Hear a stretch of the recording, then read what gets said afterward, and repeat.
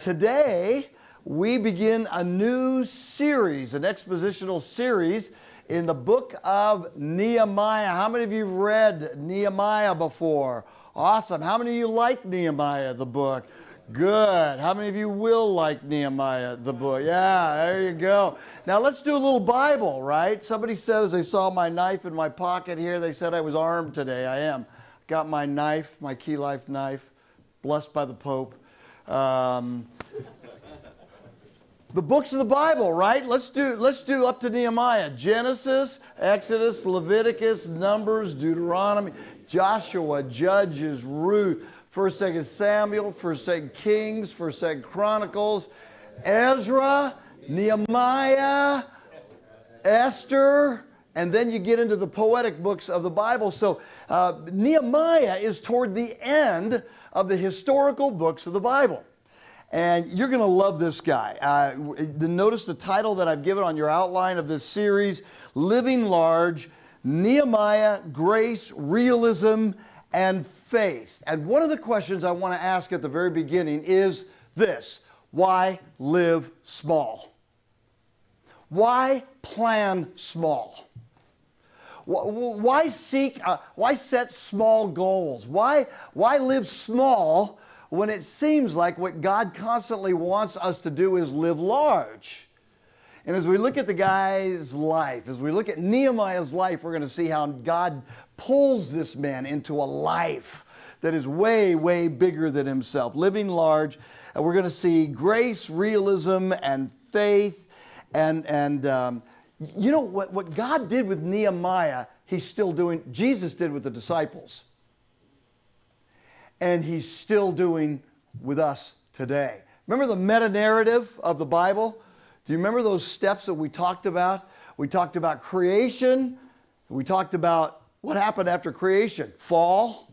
And then after the fall, we see that God puts a promise to bring redemption. And then we see the final is the consummation. That is the grand meta-narrative of what God is doing in the world, right? Question is, as we study Nehemiah, where does Nehemiah fit into that? You're going to see in a powerful way, because this really is a great book. Nehemiah is a key character at a key time where God is moving, catch this word, where God is moving his redemptive plan inexorably forward. You like that word? Inexorably? I know, it's a little early for that. What does inexorably mean? It means, we could probably come up with 75 different definitions of inexorably right here. Let me tell you what it means. It means relentlessly, irresistibly, inevitably. As we look at Nehemiah, we see God's plan just continues to get pushed ahead. And he is a key character. He's going to really surprise you. You know, some guys really surprise us, don't they? You see this little guy and he accomplishes a lot of things and he surprises you. Did you hear about Pastor Holmes? This is a true story. I love this. Pastor Holmes. And pastors get bad names for being geeks. He must have lived in the church that he served because he was asleep. Now, I don't believe he was asleep in the office. I believe he was asleep in his room in the church he served. And he heard someone moving around the church. So he did what every good pastor would do. He grabbed his gun. And he walks out and he sees this guy and he says, I commanded him to stop twice and he didn't. So for fear of my life, I did what I had to do. And that was shoot. In Jesus' name. Baytown police say Holmes shot the man in the right shoulder. They identified him as 27-year-old Lee Marvin Blue Jr. While Blue was lying on the ground in his own blood, Pastor Holmes says, I led him through the sinner's prayer while he was on the floor. He repeated the sinner's prayer after me, and that was about it. I'm going to go visit him. Now, is that surprising that a pastor would do that? This is what you call violence evangelism. I'm not opposed to it. I think the guy came to Christ. But people surprise you. Nehemiah, how many of you up to this point have seen Nehemiah as one of those really key heroic figures in the Bible. How many of you have seen him that way?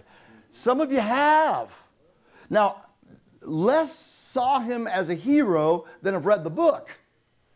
I think by the time we get, my goal is by the time we get done with this book, you're going to see Nehemiah as a man far higher in your estimation than you ever imagined.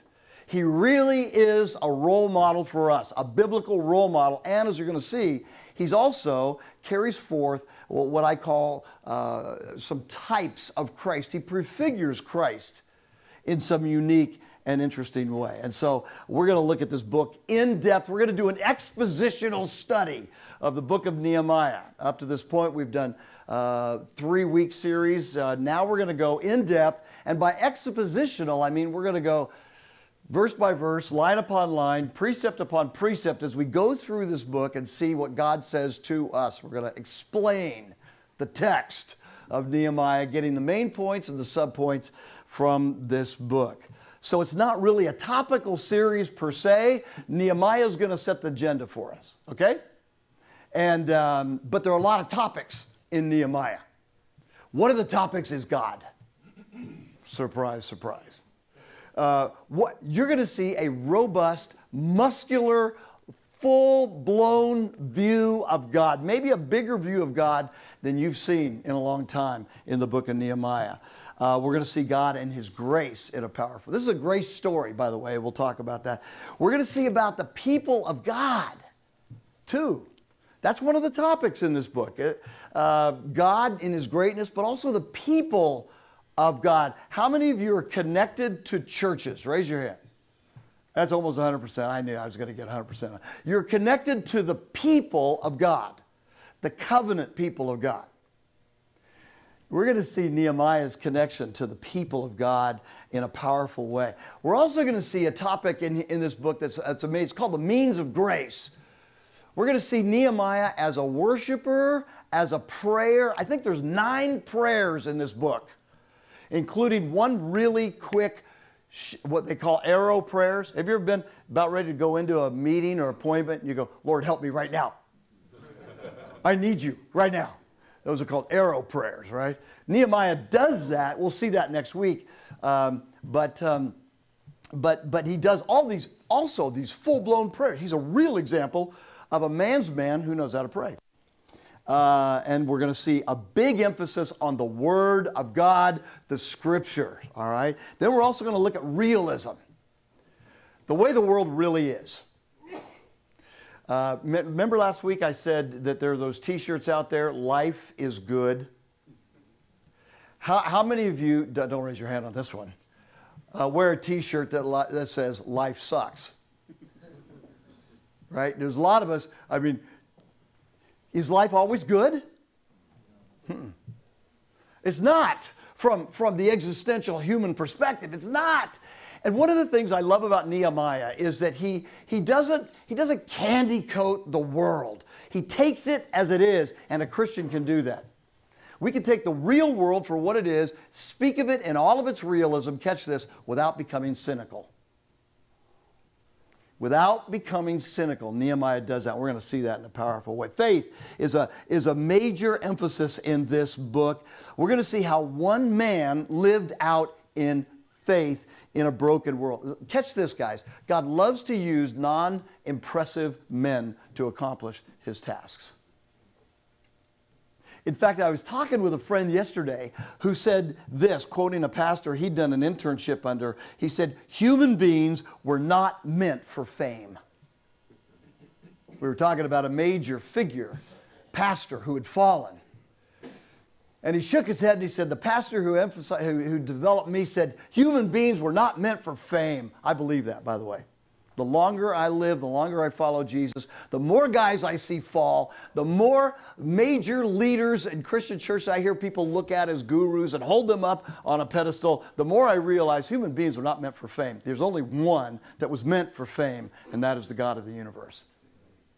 And so we're going to see how faith of very non-impressive, ordinary guys like you and me. You said, but I'm pretty impressive. You don't know my degrees. I know you are. You are. I love you. You're talented. You're good looking. You're handsome. The world is jealous of this group of men right here. That's what I'm talking about. But compared to God, we're kind of ordinary, right? Yeah. He loves to use people just like us in powerful ways. Then we're also going to look at leadership. That's a major theme in this book. I just got a book yesterday that I haven't read yet. It's called The Emotionally Healthy Leader by Peter Scazzero. He's got a good first name, Peter Scazzero. I've read one of his other books, so I think that this is going to be a good book, but I love the title. The Emotionally Healthy Leader. How many of us have known emotionally very unhealthy leaders? We look at Nehemiah.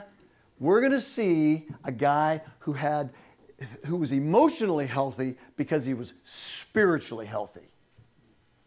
And so he's going to take us all across the board. Okay, if you have your Bibles, open them up to Nehemiah. If you didn't bring your Bible, you might want to start bringing your Bible to Key Life Men, because we're gonna be going through it. And there's how many chapters in Nehemiah? Anybody know offhand? 13? 14? I should know this, of course. But there's several chapters, 13, 14. And let's start out. Nehemiah 1 through 11. Here you go. The words of Nehemiah, the son of Hakaliah. Now it happened in the month of Chislev in the 20th year, as I was in Susa, the capital, that Hanani, one of my brothers, came with certain men from Judah. And I asked them concerning the Jews who escaped, who had survived the exile, and concerning Jerusalem. And they said to me, the remnant there in the province who had survived the exile is in great trouble and shame, and the wall of Jerusalem is broken down, and its gates are destroyed by fire. As soon as I heard these words, I sat down and wept and mourned for days, and I continued fasting and praying before the God of heaven. And I said, O Lord God of heaven, the great and awesome God who keeps covenant and steadfast love with those who love him and keep his commandments, let your ear be attentive and your eyes open to hear the prayer of your servant that I now pray before you day and night for the people of Israel, your servants, confessing the sins of the people of Israel, which we have sinned against you. Even I and my father's house have sinned. We have acted corruptly, very corruptly against you, and have not kept the commandments, the statutes, and the rules that you commanded your servant Moses. Remember the word that you commanded your servant Moses, saying, if you are unfaithful, I will scatter you among the peoples.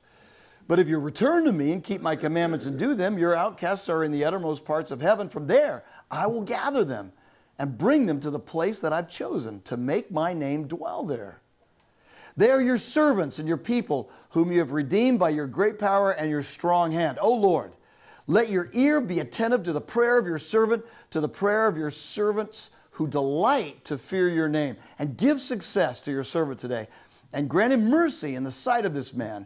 Now I was a cupbearer to the king. Chapter 1. We're going to take 2 weeks to get through that. And I have 3 points for you real quick before we do some table talk. The first thing I want you to note from God's word here in this text is that the book of Nehemiah, I want you to get this, the book of Nehemiah are the memoirs, that's easy for you to say, memoirs of Nehemiah. What are memoirs? Memories? His journal? His life story. This is the life story of Nehemiah. Look at verse 1. The words of Nehemiah, the son of Hakaliah. His last name, his name is given. He's the son of somebody very important, and that's why the name is put in here. But the words of Nehemiah, these are his words, and Nehemiah is telling us what happened in it. We're going to see that later in the book of Nehemiah, there's some lists and stuff. There might have been a final editor of this book that worked with him to put it together, but these are his words for the most part, his story, his eyewitness account. And as we hear Nehemiah's story, it makes me ask the question, what's your story? What has God been doing in your life? What is God doing in your life? Because every one of us has a story that God is writing. And it's an important story. The question is, are we going to allow God to use us like he used Nehemiah in furthering the plan of redemption through us? That meta-narrative, creation, fall, promise, redemption, consummation. You are a part of furthering the plan of redemption, just like Nehemiah was. And so as you think of Nehemiah's story, think of your own story. Now I want you to catch this, a historical thing here. I want you to note that Ezra and Nehemiah, those two books, go together in the Hebrew Bible. And the Hebrew Bible is written a little bit differently than our Protestant Bibles. They put Ezra and Nehemiah together. They always were one book, Ezra and Nehemiah. And so some of the stuff that we find in Nehemiah that he doesn't explain, it was explained in Ezra. So if you want, you can go back and read Ezra. Time out, can we talk? Ezra is not as exciting a book as Nehemiah. If it were, I'd be teaching Ezra before I taught Nehemiah. I'm not going to do that. Ezra was a scribe. He was a... Remember the scribes in Jesus' day? Ezra was the precursor of the scribes. He was a great theologian. And his book is absolutely crucial. But these two books go together. And what we're going to see as we see Nehemiah, later in Nehemiah, we're going to see how Ezra and Nehemiah were a great team. Totally different personalities. But they were a great team in furthering the plan of God's redemption in the world. And so Ezra was the priest, Nehemiah was the governor. Synergy is a word here. Look around the table, look around this room.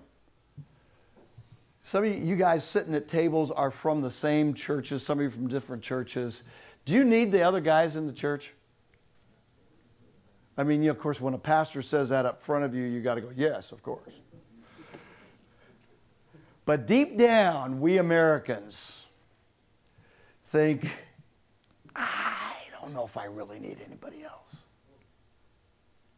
Deep down, we are often on an independent self-achievement project. We are really, as Americans, so independent that we're not really sure we need or want to work with other people, but anything good has to be done within a team. And that's the way God is. And so he pulls men of diverse backgrounds and talents and gifts all along the theological spectrum, all along the faith spectrum. Some of you are brand new to Christ. Some of you are kind of middle-aged in Christ. I don't mean age-wise earthly. Some of you have been following Jesus since the time of the Apostle Paul. Right? We got guys some of you, everything I say to some of you is brand new. Wow, I didn't know that. That's cool. We need each other, don't we? Absolutely. We're going to see that Ezra and Nehemiah make a great team because they didn't try to usurp each other's roles or gifts. So first of all, I want you to note the book of Nehemiah are the memoirs of Nehemiah, and he teaches us a lot of cool things. Secondly, I want you to note Nehemiah is precisely identified historically. Don't glaze over on this with me. It's early, I know. I only got a few minutes left. That sounds like a very exciting... Hey, what did you talk about at Bible study this morning? Well, we talked about how the book of Nehemiah is precisely identified historically. Whew.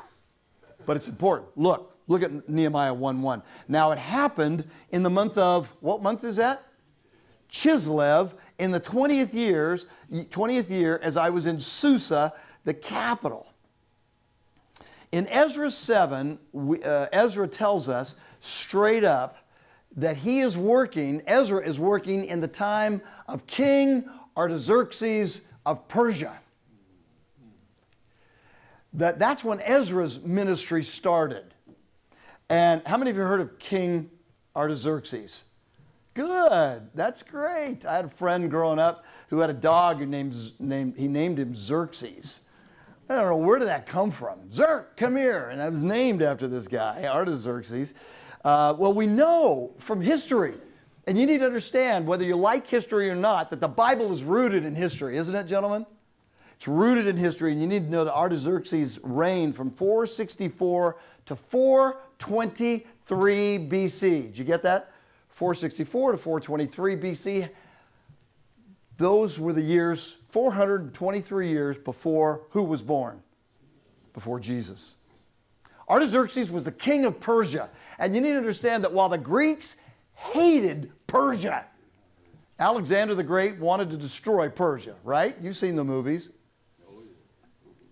But the Jews thrived under the Persian Empire, even in exile, because they were very good to the Jews.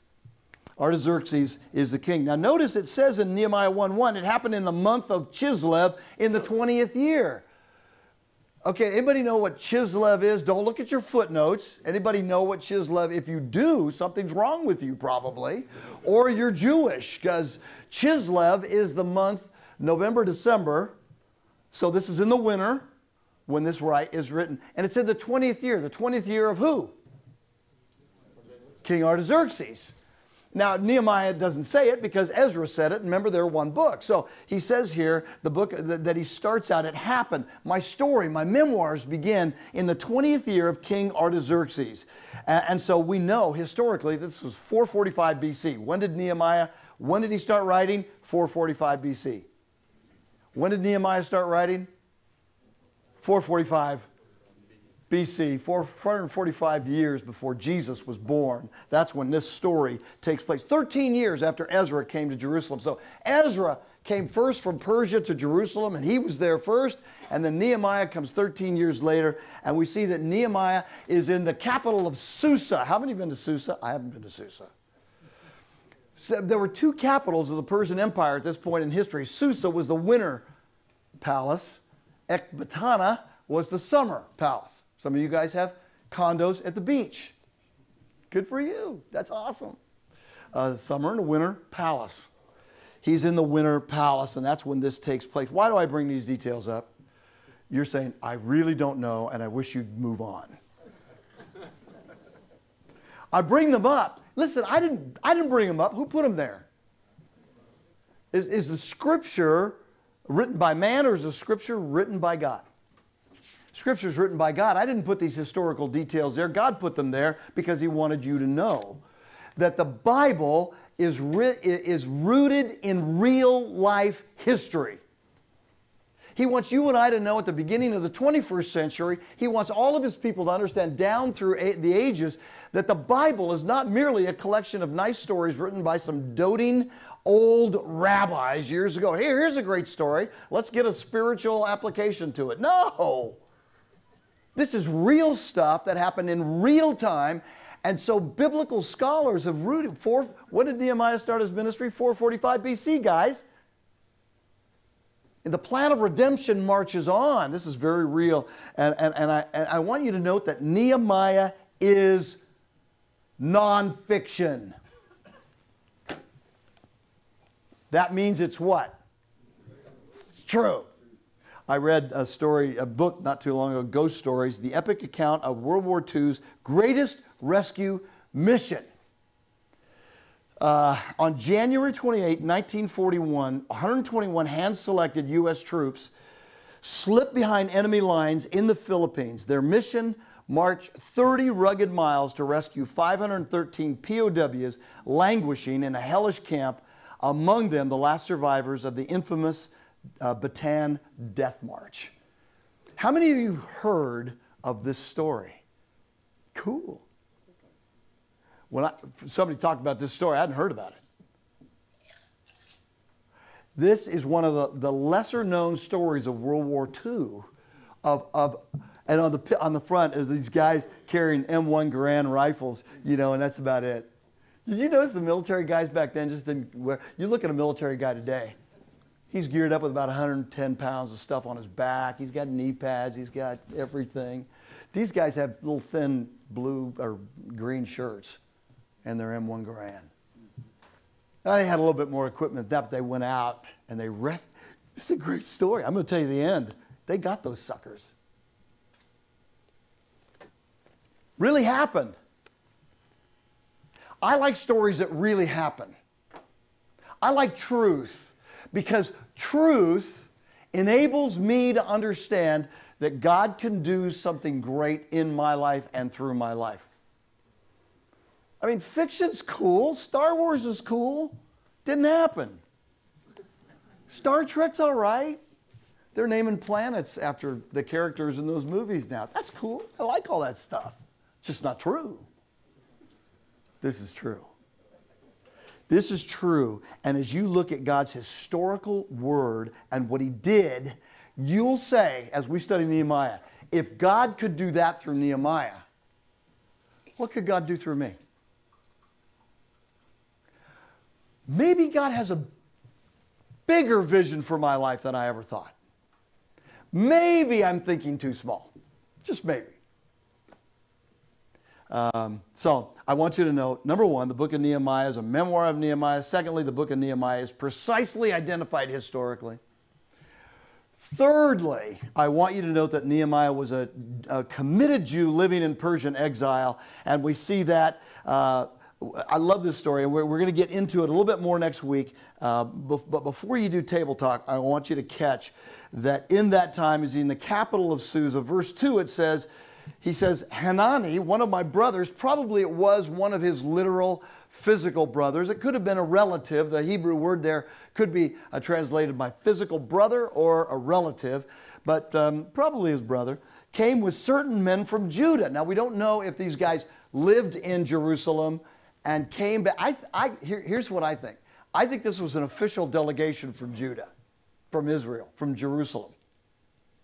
I think these guys had seen how bad it was, and they knew Nehemiah. What was Nehemiah's job? It says in verse 11, he was a cupbearer. Now, that does not sound like a big job, right? We had some missionary friends stay with us and this past weekend. He's a very gifted linguist. It was a lot of fun. He's half Cuban, so I was making Cuban coffee all the time for him. He's going, this is as good as my mother. There I was, just brewing that stuff up. I love that.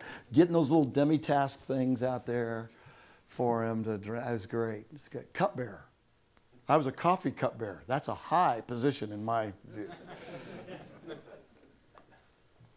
Back in this time, if you were the cupbearer to the king, that meant that you oversaw the wine that the king drank. And a lot of times they drank wine because, for some of you Baptists, this might be difficult to grasp, but they drank wine because the water was bad. And so they drank wine. But you got to sample the wine, be over the wine, watch the wine, drink the wine in front of the king before the king drank it, in case it was poisoned. So the reality is that Nehemiah was a Jew living in exile, that's true, but he had incredible access to the king. And they probably had a personal relationship. I mean, somebody's drinking a glass before you do, and they might keel over at any given moment. I mean, you develop a relationship with somebody that's risking their life for you every day. Nehemiah had access to power. And that's why I think these brothers of his, these friends of his, came from Jerusalem, and they said, we got to talk to Nehemiah. He's got access. Because stuff is really, really bad. And they come and they tell, what do they do? Well, see, a lot of Jews under Cyrus, the king, had gone back, been able to go back and reestablish what took place in Jerusalem. In 586 BC, I've given you a lot of dates today. You're not going to get to heaven by knowing these dates, only by knowing Jesus. But in 586 BC, Nebuchadnezzar destroyed the temple, and under Cyrus, 70 years later, they came back and started rebuilding the temple. But Artaxerxes, the king, had been told that the Jews were trying to foment a rebellion. And so he stopped the rebuilding of the temple and the walls, and these guys come back in Nehemiah's time, and they say, it's horrible. It's horrible. Look, they're in great trouble, great shame. The wall is broken down. The gates are destroyed by fire. Can you picture that? Can you picture that in your sanctified imagination? Your hometown. Where are you from? Picture your home. Say, I'm from Long Beach, California. It was on the news yesterday for something. I go, hey, yeah, it's great. I saw the Queen Mary on the news. That's where I had a high school graduation party. It's great to see it, but what if, picture your hometown, the building's completely destroyed. No defenses, completely a pile of rubble. Nehemiah thought things were going good in Jerusalem, thought the wall, the rebuilding was taking place. It wasn't. It was absolutely destroyed. And the people are vulnerable. If you don't have a wall around your city in the ancient world, you're vulnerable to anybody who comes in. Nehemiah was not only a Jew living in Persian exile, he was passionately committed to the God of the universe and the people of God. He was a self-identified Jewish man committed to God and committed to God's people. Now catch this. He was committed to God because God was a God of grace. And he knew that the Jews had been selected by God, disciplined, yes, put in exile, yes, but they had been chosen. And if you don't like that word chosen, I'm sorry, it's in the Bible. The Jews had been chosen of God. Why? To be a light to the rest of the world. Were they chosen just so that everything could be good for themselves? No, they were chosen so they could be God's people and point everybody else to the God of grace. And he understood that high calling. Listen, gentlemen, your identity is only as good as the one who identifies you. And the reality is that Nehemiah knew that he was a special guy called by the greatest being in the universe. And you hear all the time pastors saying that you're supposed to become a fully devoted follower of Christ, right? You hear that? You will never become a fully devoted follower of Christ until you are a fully identified follower of Christ by grace. Until you understand that your identity is completely, 100% wrapped up in the fact that God loves you because of what Jesus did on the cross, not because of how you fail or what you accomplish. When you understand that your identity is like Nehemiah's, I am chosen of God, or however you want to look at that, that God loves you deeply and identifies you as his son because of what Jesus did on the cross, then you can become a fully devoted follower. But if you're trying to oh, God, I'm trying to follow you, I'm trying to be all you want me to be, it is grace that leads to obedience. It is identification that leads to devotedness. And that's what Nehemiah was. But he was also committed to God's people. And I want to end with this by saying that Nehemiah loved God's people. Oh, can we talk? Time out. Footnote. Do you love God's people? Don't say anything. The proper answer is probably, the honest answer is probably sometimes. I mean, there are some times that I actually love God's people. I love humanity. It's people I can't stand. I love the idea of the body of Christ. Don't you? That God has called out a people of God, different denomination, different franchises. It's individual people that give in the families that drive me crazy sometimes. Nehemiah understood that his identity was not only as a son of grace, but he was connected to this body. You know what the church of Jesus Christ needs more and more? Men who understand their identity in Christ and men who understand they're connected to the other people in the church, whether they want to be or not. Nehemiah thought of the people of God. Your pastors need men who understand that as difficult and downright obstinate and frustrating the people in the church can be, they're still God's people. Jesus died for them. My wife often says, when I talk about somebody negatively, she says, Jesus died for them too, you know. I forgot that. Thank you for reminding me. No, not thank you for reminding me, because now I have to love them. But he loves them more than I do. What I want you to do is I want you to read Nehemiah. Get this rest of this chapter this week. And then I want you to remember your identity, who you are. And then I want you to think about that. Nehemiah loved not only the fact that God loved him, but he loved God's covenant people. And if we live independent we'll never make the impact that we would make if we worked together for the kingdom of God. Let's pray. Father, thank you for your infinite grace and how you bring that and how you brought that into our lives as your sons. Jesus, thank you for what you did on the cross to fulfill in all time and eternity the redemption that we needed.